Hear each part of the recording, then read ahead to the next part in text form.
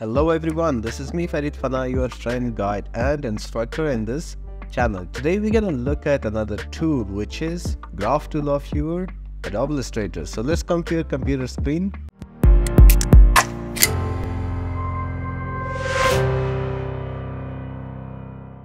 If you're about to create some infographics for your project or for yourself and you need to give them some charts, here's your graph tool. Click on your graph tool. And first of all, be sure you have selected your column graph tool. Before selecting your graph tool, you need to have some data. For example, let's go to Excel. Let's write the months first, Jan 23. Yeah, this much is enough. In here, for example, Udemy, Skillshare, Ulala. I think it's enough.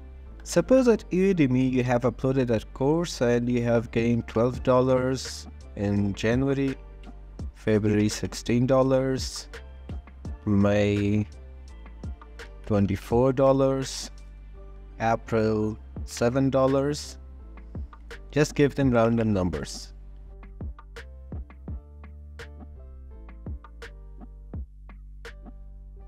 This is the data for which I want to create a columns in my Illustrator. Copy this, copy and go to your Illustrator. Click on your graph or column graph tool, click and drag and release. It will give you a panel in which you can copy your data, paste it and OK. This is the data you have put your chart in. This is how it looks. First of all, let's cancel this or close it. Let's come to our charts. And what should we do? First of all, go to our group selection tool.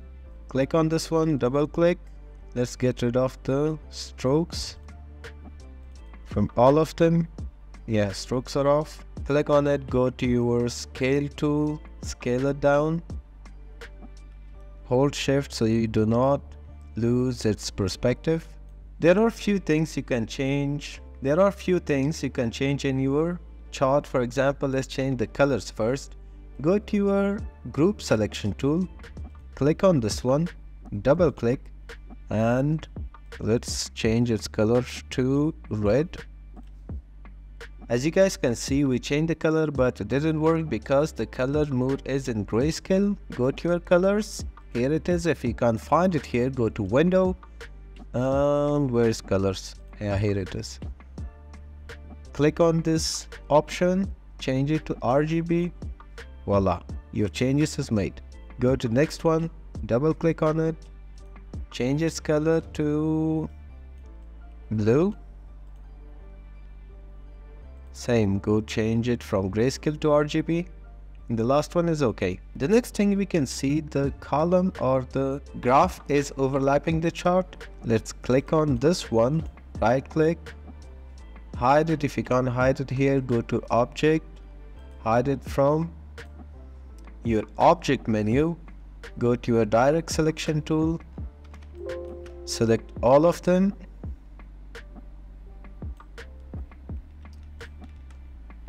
and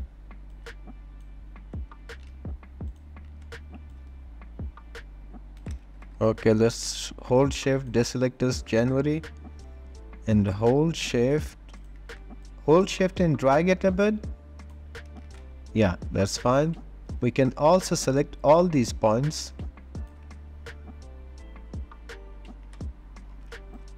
drag them too. Yeah, that's fine. Go to your object, show all, so we can bring this one back. This was the second changes we made. Now we can also change the data of our graph. For example, let's change this data. For doing so, we need to go to object, graph and data. You don't see anything unless you have clicked on your chart. So now I need to change the 12, this one, to 27. Click on it, write 27, apply it. Yeah. That's how you can change. You can make changes in your graph of your infographic. So this is how Graph Tool works. In graph tool, you have other types as well. You have bar graph, you have stacked column graph, stacked bar graph tool, line graph tool, area graph. You can go with whichever tool suits your project. I hope you guys understood and learned something from this and apply it in your projects. Thank you for watching the video. If you liked it, share it with your friends and don't forget to subscribe to the channel.